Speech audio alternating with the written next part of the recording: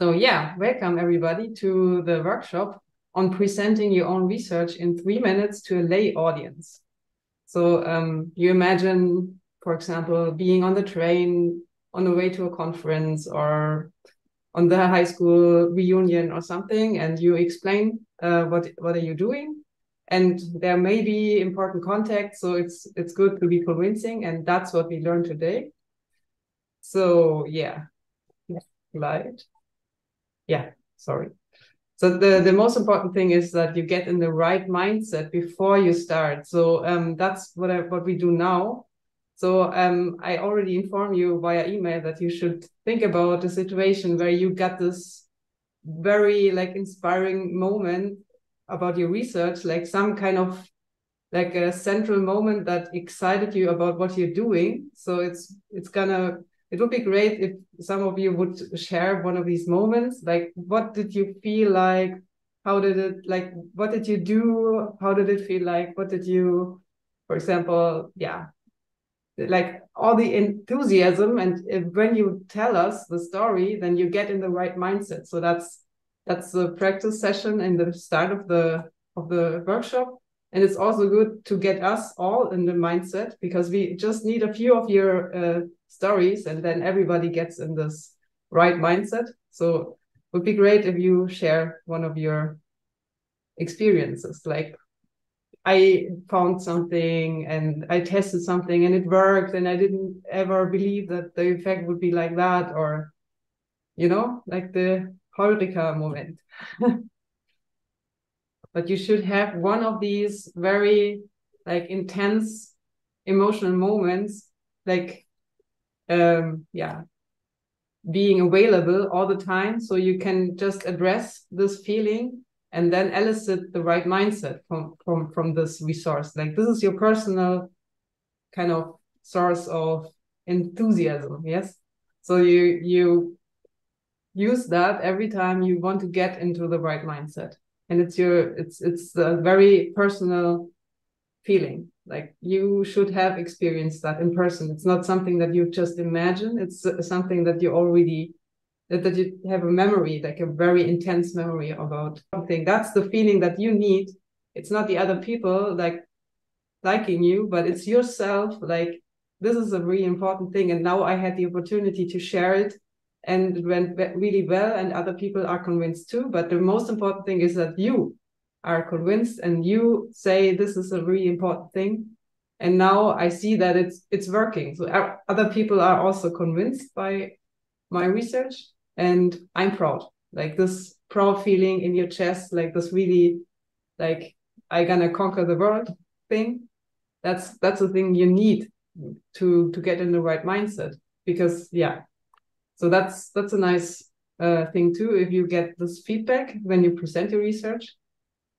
So yeah, you know what I mean. So everyone should be like thinking about the story you don't have to share, but it's important to get into the mindset.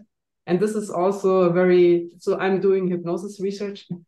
And if you want to, for example, coach a sports person or someone who has to perform on a certain point, like you are going to the Olympics and there's a special day, a special time, and you have to perform, and then you replay your great feelings and make them available like immediately, so you can switch on the light and shine. So that's the thing, that you train yourself, and you need this personal memory or experience that you're referring to for this resource. So this is the important first step before any content comes into play. So next one. I don't know why this doesn't look. So yeah, 3 center points. I already told you that I'm gonna ask you these 3 questions. So I am investigating. What do you do? Like, name your topic. I want to find out, like, you add a question, so it's more specific. That's what you're doing right now. And because that is important so you motivate your question. And these 3 things, like, if you have that, it's also like the birth process of any research proposal, of any grant that you write or something, because you have to get that in the center. Like, what is the core of it? So I'm asking you if you want to share it right now, or if we can also go to the, I prepared some kind of situations that you should practice your skills, or you can practice before. So you can choose if you want to practice it without any special kind of situation that I tell you, like this is the situation where you have to present your research to a lay audience, or if you want to practice this right now before we do that. You get the message of this? So this is the most important thing that you should keep in mind. I can also switch to the slide if you need it again. And yeah, so these are like my suggestions for helpful techniques. It's just to make this even more convincing. So people think in images. So like you have to prepare powerful images or pictures, like pictures of situations, pictures of whatever, like yeah, so you kind of have this in front of your eyes when you hear about it. It's very concrete, so you know that it's really it's a real story, right? Because you have to have experienced that to create this picture. And the next one is involve emotional content. So yeah, everyone has kind of, so for example, when I hear your story, I think about, yeah, when did I have side effects? How do I feel when I'm going to the doctor? Like I'm anxious, maybe I'm frightened, I have problems, I'm suffering, and I want to get help. And then someone tells me like, okay, you get this pill, but you have this and this and this, what you don't want. And then I'm in a kind of conflict. So do I want the medication, or do I fear the side effects? So this is kind of the emotional content that you could like put on the scene. So everyone can relate to that. And that's the next point, make it personally relevant. So why should I be interested in that? Because I'm a human and I'm suffering sometimes. So it's kind of, you can catch me with that, right? So you kind of give me something that I can identify with. And so so the other, you think that the other one is generally interested, but you have to give them a reason, like, why is it relevant for me? And that's the thing, like, that's really like relevant, and I have to listen. I'm really like my attention is growing then, because that might be important information, and now I'm at the source of a really interesting research finding or something that it could change my life possibly. So I'm really listening, I'm really attentive, and that's what we want to get. So that's what makes your information and your pitch more gets more important, and everyone is more convinced.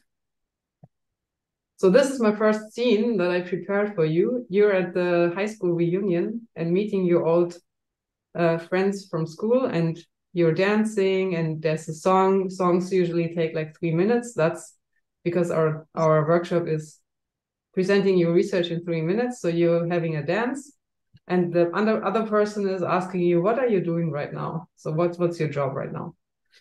And then you have this, like, it's loud, and it's not a quiet place, and you're moving around, you're dancing, and during that you're presenting your research. That's the scene that you should keep in mind.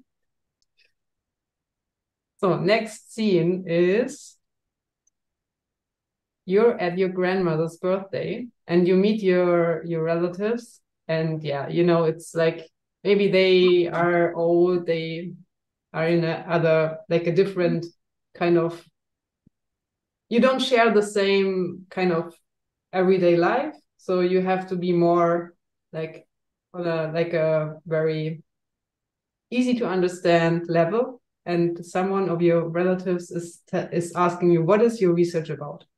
Like, they know that you're doing research, but they are not sure what it's about, and they are kind of interested, and now you have the opportunity to tell them about it.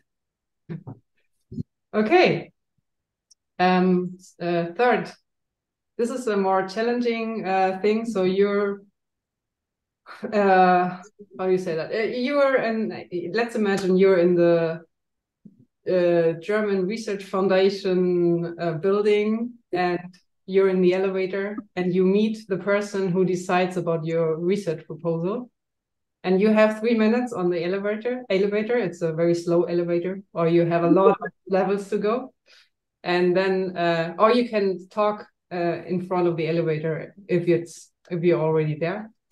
And then, yeah, the question is like, why should we spend money on your research? And this is not the situation like before. You have your friendly grandmother. You have now a very kind of, it's, yeah, he can spend his money wherever. And why should we spend it on your research proposal? And that's important because you want to get the money. And now you have the opportunity to tell why you're so worth of being funded. Last scenario for you. So maybe you're going like to a conference or back from this conference later on, and you're sitting on a train and there's a stranger on the other side.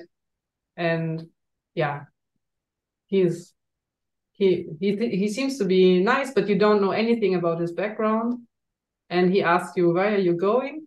And you kind of take that as an invitation to talk about your research. Okay, so that was it. I hope that you are more like convinced now that you are convincing, can be convincing, and how you can be convincing. And you have more like tools in your toolbox and know where your resource is. Like I'm an enthusiastic researcher, and it's a privilege to do that, and I'm happy to share it with you. So that's yeah, the important thing that I wanted to tell is that it's important how you are convinced yourself and what pictures are in your mind, what past experience you're thinking about right now. And of course, there are all kinds of experiences, but you think about the positive ones. And then you expect positive feedback from the current situation. And that's the optimal, way of making it a great experience. And that you can refer later on. So you're with your growing experience to convince people, you're creating more positive memories, and that you can refer to next time. So you're building up a huge amount of positive experience associated with your research, and that helps you keep motivated. And yeah, it's not only to sell your research, but also to be motivated yourself and go to the not so nice episodes in researcher's life, and stay mental healthy. So thanks for the workshop.